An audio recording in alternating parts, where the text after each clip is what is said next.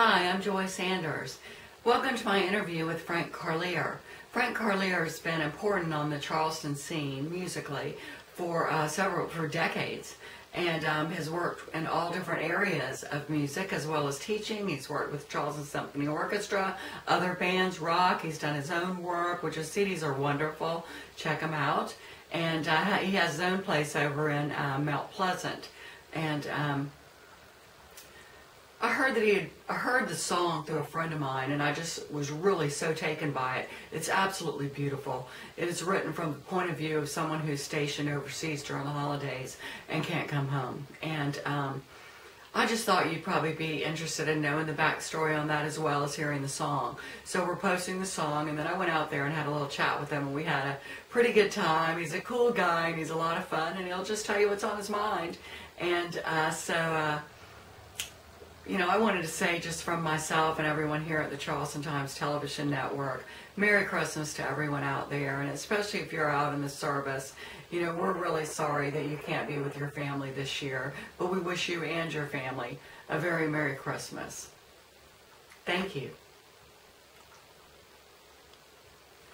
Oh, and I broke up my rock and roll shoes for this.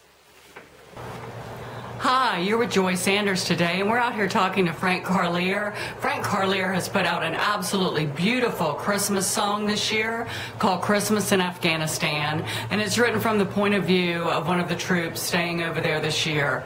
And of course, our heart goes out to him and all our love. Thank you for what you do, and we care about you. And I wanted to come over here and talk to Frank about the song. I thought it was very impactful, and I just think it's very interesting. So with that, I'm going to introduce you to Frank Carlier and just let him talk about it himself.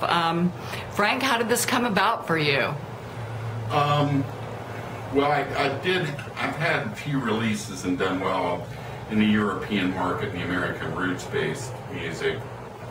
The song itself came out that from my hometown. I had some, they were my brother's age, and they were serving, they were Rangers, and they asked him if I'd get together with them because they were fans of my music. And I had an idea about doing a song from the point of view of someone over there, not trying to get over like politically. And a lot of the songs that, you know, I really didn't like that were made after 9/11 and stuff, it seems like, you know, they were a little too gung-ho from armchair quarterback. I wanted to get it from somebody that was in the trenches. So I was getting a lot of information off them. And I had a student, guitar student I taught for quite a while, who was a member of the SEAL teams. So, you know, I was kind of getting it from their perspective. And, you know, the character I created was basically from where I'm from. You know, I used a lot of, I was born in Morgantown, West Virginia. I used the mine disaster that happened not too long ago. And I usually build my characters around people out of the Appalachians. I know those people the best, so that's where I build my characters usually. And a lot of those are serving. I think West Virginia had the most people serve in Vietnam. You know, it's the way it goes. I mean, mine shine and get on down the line where I'm from. And so a lot of people go into the military. I actually did myself after music school. Wow, terrific. Who all worked with you on this? Well, I've been out of the loop, to tell you the truth, and was getting new to Facebook because I was getting my shop, Carlier School of Guitar and Music. I will put my plug in.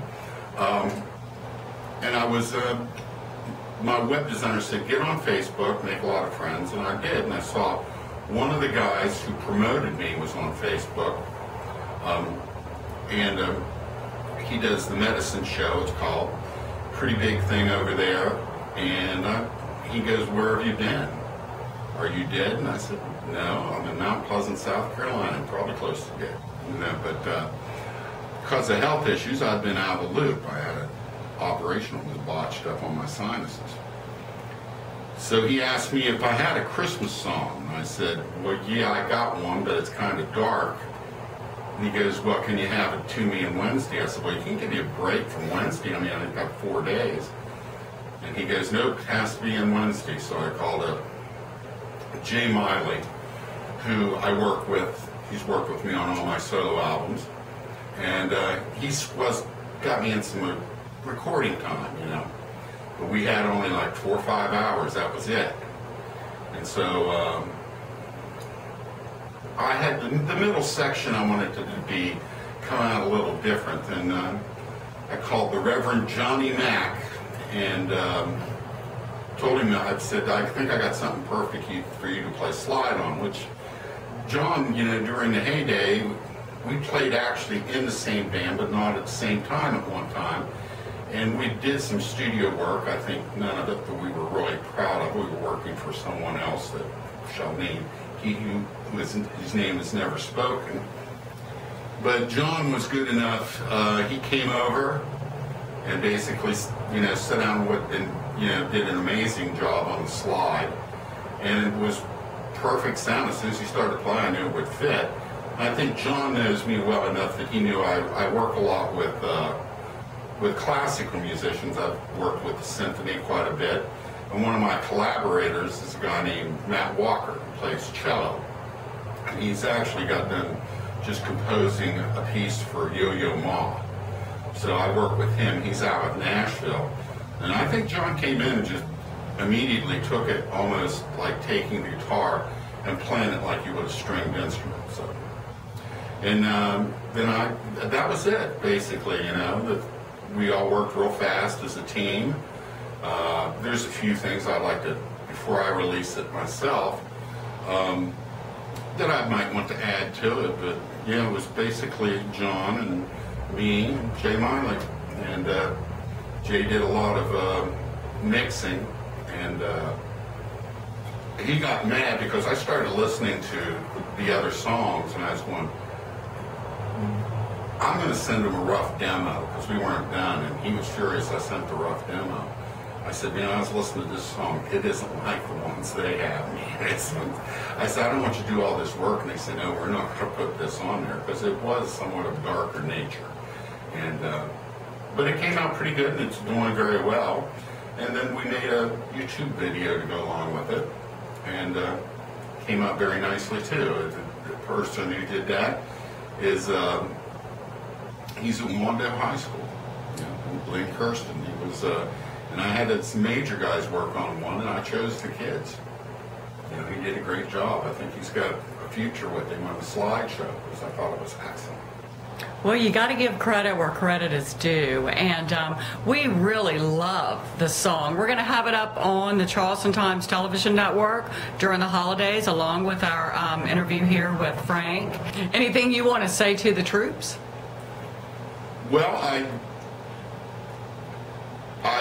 feel that the troops, you know, as being an ex-veteran, you know, you don't have to agree with the political situation, but I don't think anybody could not support the troops.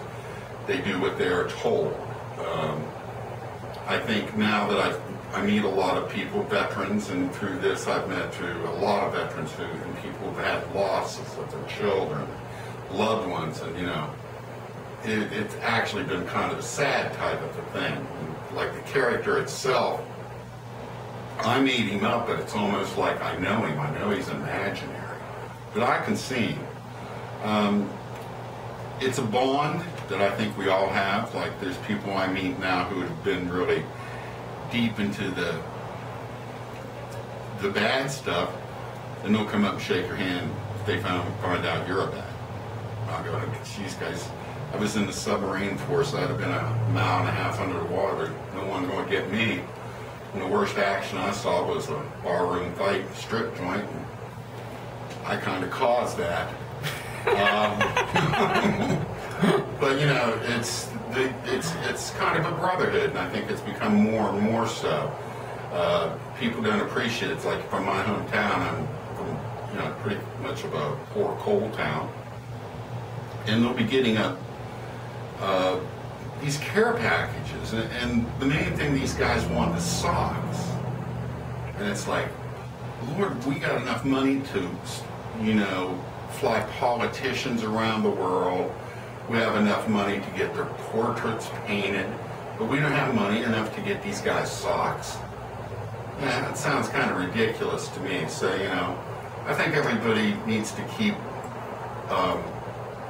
think of what they're doing, keep them in heart, no matter what you feel about the situation. I didn't really interject a lot of that to the song. It was just, you know, meeting real people. I mean, there was a lady whose husband was a ranger, and she worked at a pub down in Savannah, and me and my girlfriend used to go down there. And I remember it was a couple of years, and she looked like she aged 10 years. Because, you know, during the Vietnam conflict, hey, if you wanted to go back and do another one, you could, you know. But, you know, it was kind of one tour only. You had that chance. Nowadays, they grind them out. They're back to back. And it puts stress on their lives, you know. So the song was just kind of written from their point of view. You know, it wasn't making a political statement, what I feel about Afghanistan. But, you know, and thanks to them, you know, when I sat down and did it, they gave me I could make the character pretty good, you know.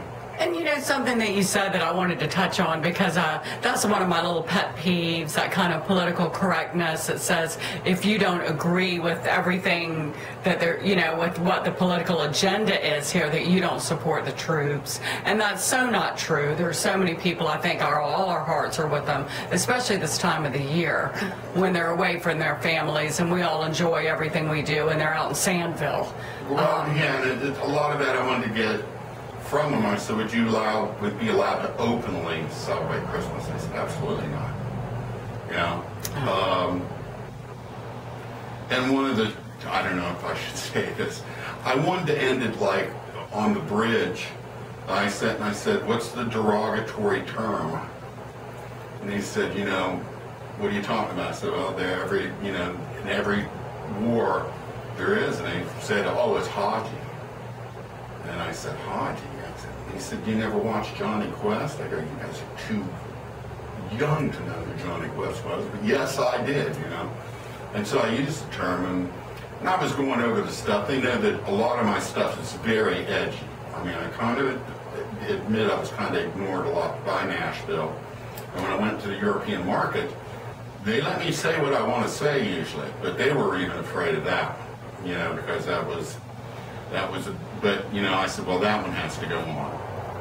I said I will change a couple things, yeah, it was a lot, you know, they helped me out a lot to shape the character. All I did was put him where he was from.